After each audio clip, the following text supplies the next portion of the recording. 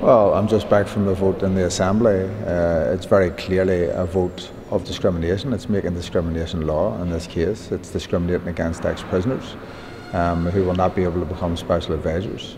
And one of the important things to say, but as Martin McGuinness said it today, was that the other parties, including the SDLP, knew this 14 years ago.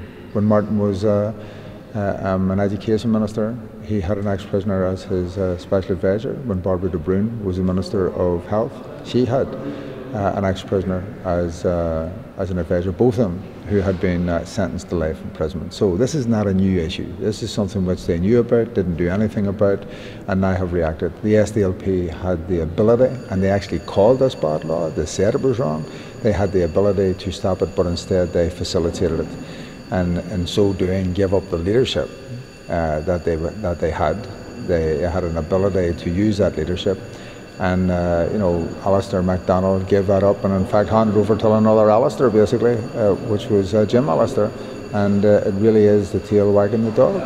Would you see this then as a rerun at the criminalisation of republicanism and Republicans? Well, I think the difficulty in it is that it is a law, and it's bad law, and it will not do anybody any good. What it will do is, instead of bringing victims together and moving the whole issue of victims and the legacy issues forward, what this will do is it very clearly has already split victims and survivors. We already had them up in the Assembly today.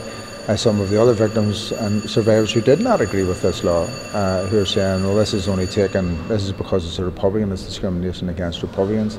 What about all the state forces who in fact didn't even go through jail and were involved in all sorts of hundreds of deaths, and then when you bring collusion into that would go up over 1,000 deaths. Would you say then this is a hierarchy of victims? Alistair MacDonald, for example, talked about Paul Cavan being a way down the pecking order. Well, it's very clearly, and it came out of his own mouth. It's clear that they believe in the hierarchy of victims. They have a way of dealing with it, and Republicans are, as he pointed out, way down the pecking order. And where would we go from here now? Can we do anything to appeal this law? Well, as it sits, what we'll do is we will investigate this. We'll take legal advice and see if there's a way of doing it. The one thing that we're very, very clear about, that it is, even in terms of the retrospection, normally when law is brought in, they're not allowed to have a retrospective effect. This law also has a retrospective effect, which means it's going to affect Paul Kavanagh, who is a current special advisor and ex-prisoner. So what we need to do is take legal advice and see where we can go with it. But it has done no one any good. This has been a very divisive debate. It's a very divisive move. The SDLP sat in their seats when they could have prevented it, and they have to and have give their reasons for doing it. None of them which are at all logical. Never mind anything else. This is an anti-Republican move, and the SDLP were involved in it.